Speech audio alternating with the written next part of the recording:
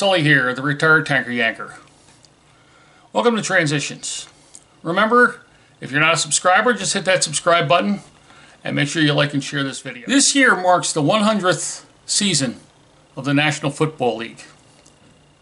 They started play back in 1920. Now, one of the biggest controversies of the league took place not Deflategate, not Spygate, but in 1925, when the league champion Pottsville Maroons were stripped of their title and banished from the league. And the reason they were stripped of their title and banished from the league is because they played in a prearranged game for the World Championship of Professional Football. The Maroons began their existence as the Pottsville 11. They were an independent team playing in the local Eastern Pennsylvania circuit. Their home games were played at Monersville Park, which was a high school stadium. And in 1924, they joined the local Anthracite League. That was the year they adopted the nickname Maroons. Dr. John Striegel, who had recently purchased the team for the sum of $1,500, wanted new uniforms for the team, and he contacted local sporting goods merchant Joe Zacco and asked for uniforms. He said, "I don't care what color they are as long as you can give me 24 of the same color." Zacco found 24 maroon football jerseys and sent them over to Striegel. Striegel liked the color of the uniform so much that he decided to nickname the team the Maroons. After winning the Anthracite League title, the Maroons decided it was time to move on. The Anthracite League actually folded after the 1924 season, so in 1925, Striegel applied for membership to the National Football League. Now, this may not have seemed like a great idea, but the league actually liked the idea of having a team nearby to Philadelphia, where the Frankford Yellow Jackets played. Now, at the time, Pennsylvania blue laws forbade the playing of professional sports contests on Sunday. These blue laws were strictly enforced in Philadelphia, but were rarely enforced in nearby Schuylkill County. The idea was to give the Yellow Jackets an opponent on Saturday and to give that opponent a chance to make another payday by going to Pottsville and playing on Sunday, where once again they really didn't care about the blue laws. It is sometimes reported even that prohibition was considered a nasty rumor. Doc Striegel hired former Colgate University coach Dick Rauch to be the head coach of the Pottsville Maroons. Rauch insisted that his players live in Pottsville and that they practice regular. In 1925, the Maroons compiled a 9-win, 1-loss, and 1-tie record. But many people around the league believed that it was because they were playing the teams who hopped over from playing the Yellow Jackets in Philadelphia the day before, and they were beat up. Pottsville was actually 5-1-0 in those games. And in fact, the Maroons' only loss in 1925 was to the rival Frankford Yellow Jackets in a game played in Pottsville. However, later in the season, the Maroons got their revenge by traveling to Philadelphia, where they beat Frankford by a score of 49-0. Now, their only other opponent with a comparable record was the Chicago Cardinals. They were the two top teams in the league now, Chicago and Pottsville.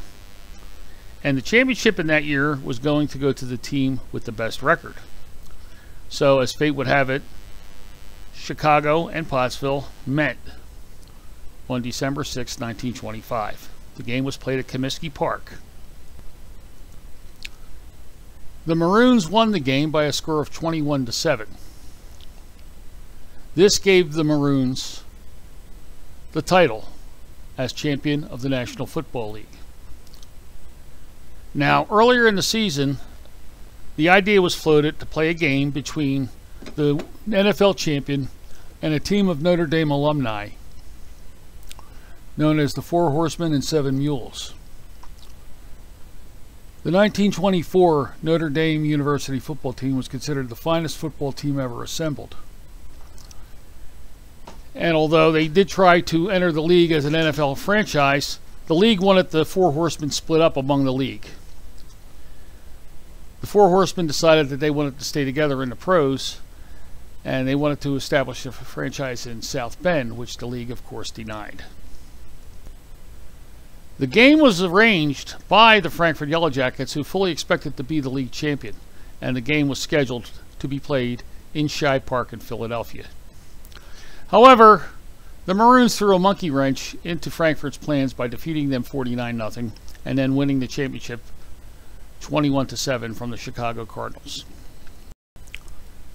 The game itself was a pretty exciting one, and the Four Horsemen were leading Pottsville by a score of 7-6 as time ran down. Long before the term walk-off win had been coined, Pottsville kicker Charlie Berry let loose a drop kick, which gave the Maroons a 9-7 victory. However, during the course of the game, Striegel had a telegram in his pocket from Joe Carr saying that if the Maroons went ahead and played the game, they would be suspended from the league. This is because the Frankfurt Yellow Jackets had arranged a game against Cleveland the same day. They claimed that Pottsville had been violating their territorial rights by playing the game at Shibe Park in Philadelphia. Now, no such rule actually existed, but Carr, already holding a grudge against Pottsville and against Striegel, ruled in Frankfurt's favor. Ordered the game a forfeit, ordered the game suspended, ordered the team suspended, and banished them from the league and stripped them of their title. The league championship was then awarded to the Chicago Cardinals, but in order for them to arrange to have a better record than Pottsville, they had to play two hastily arranged games against teams which had already disbanded.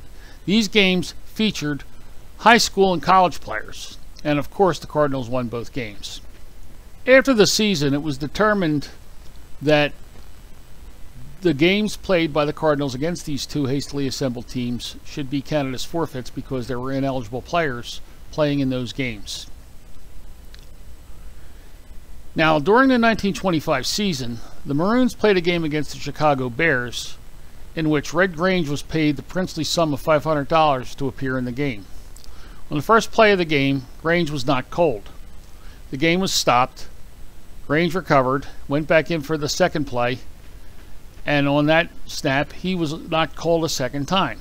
The game was suspended while Grange was resuscitated.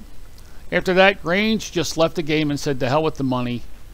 I'm not going to get killed out there. It's just not worth it." Grange and his agent, C.C. Pyle, were planning on a move, however. They wanted to establish a league to rival the National Football League. They called it the American Football League. With Pottsville suspended, despite the fact that they were still claiming the World Championship, Grange and Pyle issued an invitation to Striegel to join the league, and they did, with the understanding that they would be called the 1925 World Champions. This scared NFL owners, and Carr decided to reinstate Pottsville. He said he would look into the issue of reinstating the title, but of course he never did.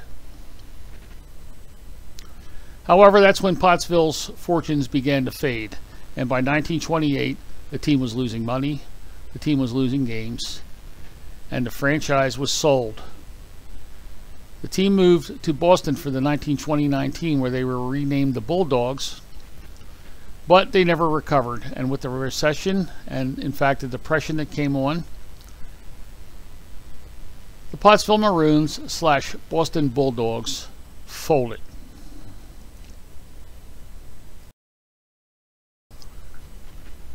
Although it's been 94 years since Pottsville won the World Championship, there are people there who don't forget.